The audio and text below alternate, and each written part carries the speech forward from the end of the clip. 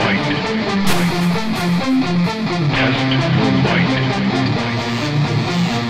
Test your might.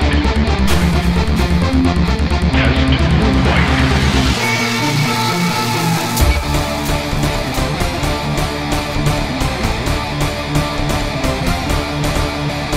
Fight.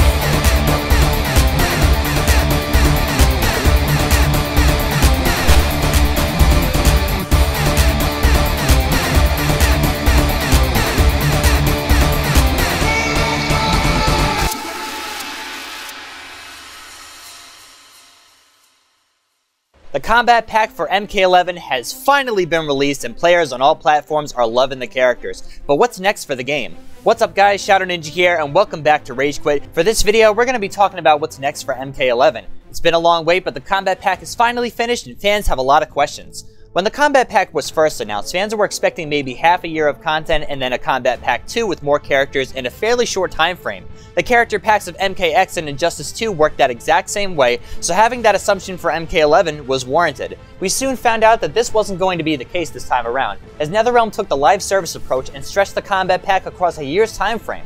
The Kombat Pack is finally finished with Spawn being the final DLC character along with skins for other characters. MK11 is a great game in my opinion, but the game lacks a lot in newer content. DLC characters and occasional character skins are always a welcome addition, but NetherRealm definitely has issues with free consistent content after a game's launch.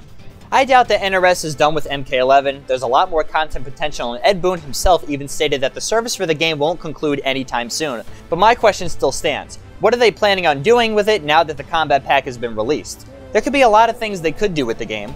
They could add new fighting maps, do a complete overhaul of the gear and cosmetics, giving players the opportunity to unlock a new array of stuff for their favorite characters, and of course, they could also add more fighters to the game in a potential Kombat Pack 2.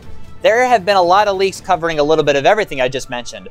A while back, we got some leaks in the files about classic stages coming to the game, and I heard from a fellow content creator that we might be getting an Ultimate Edition for the game, very similar to the Legendary Edition of Injustice 2 or the XL Edition for MKX. I don't really know what newer things would be in an Ultimate Edition, but I do remember when you could upgrade to Injustice 2's Legendary Edition, and the devs added a higher rarity of gear and new cosmetics.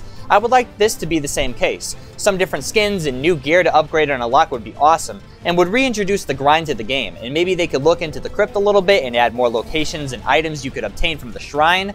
I feel like after you bleed the crypt dry of all the content you want, there's no incentive to go back to it.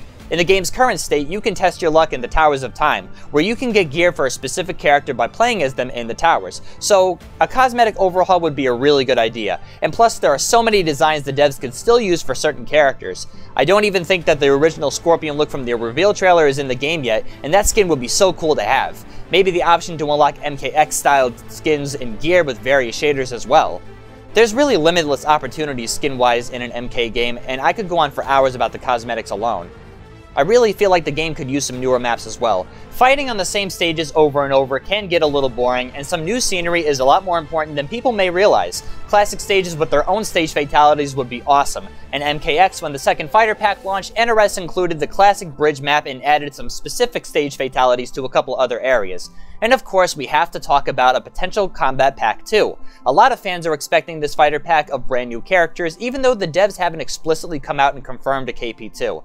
A lot of people base this on the leaks that were revealed before the game even came out. Characters like Shiva and Ash Williams were in the files, but were never released. I'm not sure if we will get those specific characters, but I do hope that we will be getting some new characters in the future. I'm not 100% sure we will though. But guys, this is going to do it for this video. I really hope that with all the things that I just mentioned, we're a little bit more insightful about what could happen in Mortal Kombat 11.